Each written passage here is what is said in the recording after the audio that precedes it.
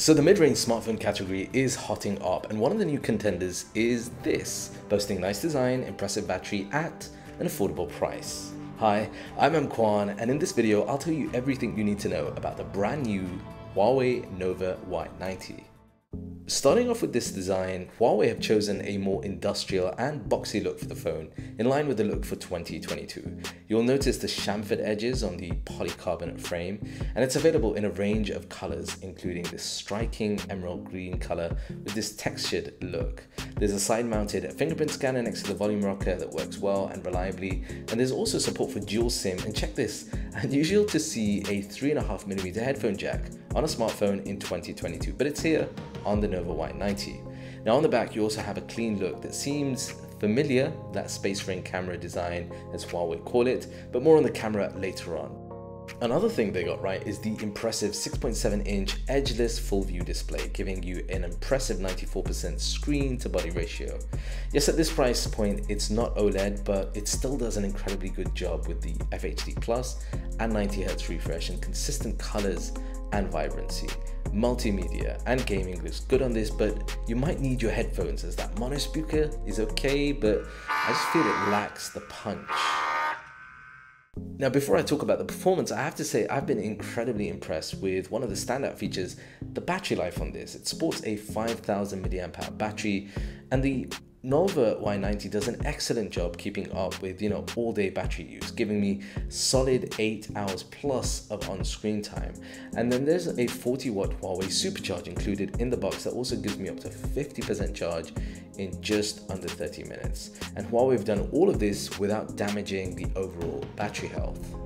Now, the Nova Y90 comes in either 6GB or, as I have here, an 8GB version paired with 128GB of storage. There's no 5G, so something to be aware of, but the Snapdragon 680 chip paired with the Adreno 610 makes this perform well for day-to-day use. So for gaming though, you'll be able to play comfortably, but with lower frame rate. So I tried popular titles like Genshin Impact and Call of Duty, both at low to medium 30 frames, but just keep the expectations realistic for gaming. So software-wise, it's powered by the EMUI 12 with Huawei's own app gallery that's being constantly updated with popular apps. I was able to download apps like WhatsApp, Twitter, Snapchat, and others through the Huawei app gallery. Now when it comes to the camera, the Nova Y90 features a 50-megapixel main camera that's paired with a 2-megapixel macro and 2-megapixel depth. It would have been nice to see an ultra-wide or even a telephoto, but with what it does have, photos taken with the main are decent, as you can see from these different examples, giving you an idea of the colors, the contrast, etc. I mean, with support for AI snapshot too, you should be able to get some nice clear shots in daylight. Now when it comes to low light, there is a super night mode, as you can tell from these examples. I mean, in low light, do expect some noise, especially with zoom, and I'm also including some macro and portrait shots using the additional 2-megapixel cameras. What do you guys think? Okay, so here's a test of video filmed on the Huawei Nova Y90, and this is currently being filmed in the standard. There's no ultra-wide video to begin with. It will film in 1080p up to 30 frames per second, so there's no 4K video recording with this. One of the features here is that you can zoom in. Now, you've got a quick zoom option here, and it will zoom all the way into 8x. And that's back out at the main. Let me know in the comment section down below what you think of the quality, both of the video but also the audio. Now, video with the front-facing camera is again limited to 1080p at 30 frames per second, but you can see it looks quite washed out, particularly when I pan around. Again, I think stabilization on the main camera video at least is better than the front-facing selfie video.